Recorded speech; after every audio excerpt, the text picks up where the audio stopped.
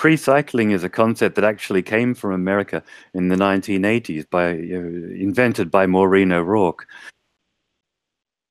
Is that rather than waiting until something becomes waste, when the opportunities and the possibilities for changing it and preventing it from ending up as junk or pollution become increasingly limited.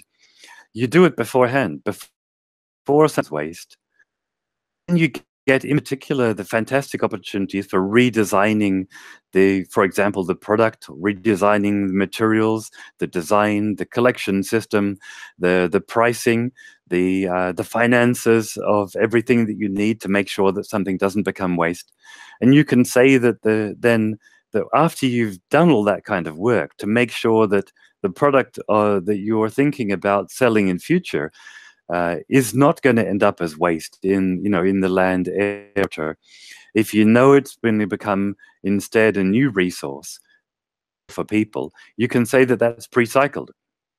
And actually, we could run the entire economy only on precycled products.